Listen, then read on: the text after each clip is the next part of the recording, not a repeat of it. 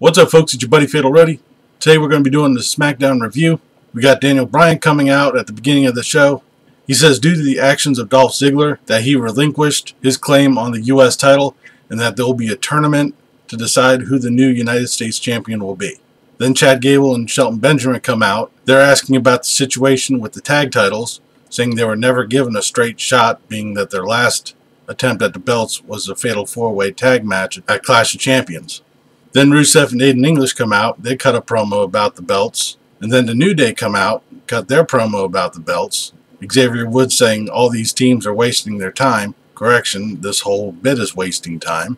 This all culminates in Daniel Bryan setting up a triple threat match for a #1 contender for the tag titles. RUSEV and Aiden English, the New Day, and Shelton Benjamin and Chad Gable. The Usos come out, and they're sitting at the announcer's table. Right at the start of the match, there was a brawl from everybody. There were some pretty nice combos going on between the New Day and Shelton Benjamin and Chad Gable. RUSEV got Gable and Xavier Woods at the same time in the Acolyte, but later Chad Gable got the pin on Big E after Shelton Benjamin set him up for the Doomsday device. So Shelton Benjamin and Chad Gable are now the #1 contenders for the SmackDown tag titles.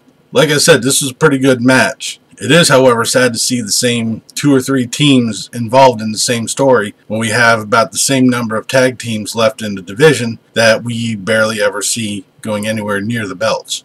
Speaking of other tag teams that we haven't seen going towards the belts, we have Breezango going against the Bludgeon Brothers. Again, apparently this match was set up by the Ascension. And once again, we got a squash match. The Bludgeon Brothers beat the hell out of Breezango.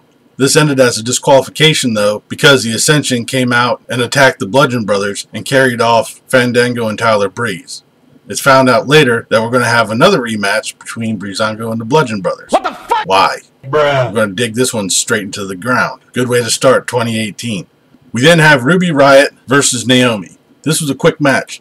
Due to interference from the other members of the Riott Squad, Ruby Riott was able to get the Riott Kick on Naomi for the pin.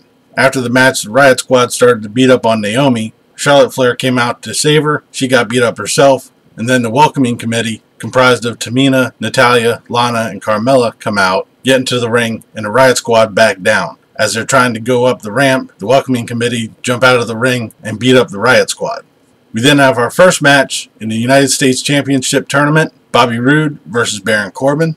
This was actually a pretty good match. There was a lot of back and forth between Corbin and Roode, a lot of near falls, but Bobby Roode was able to roll up Baron Corbin for the pin. So he moves on in the tournament. We then have match number 2 in the tournament, Jinder Mahal versus Ty Dillinger.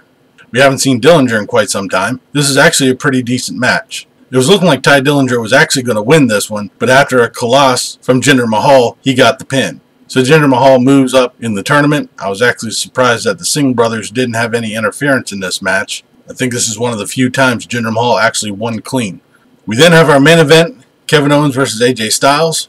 This here was another decent match. I was actually surprised. They let this match go for a pretty long time. I think it started somewhere around 9:40, and I was sitting there thinking that something was going to happen that was going to cut it short, but they let it go.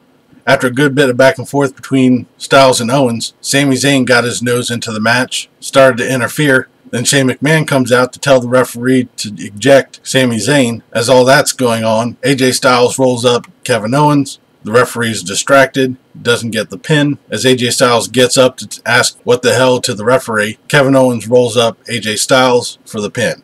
As Sami Zayn and Kevin Owens are celebrating at ringside, AJ Styles is walking up the ramp and gives a rather nasty look to Shane McMahon as he's walking by. And with that, we close tonight's SmackDown.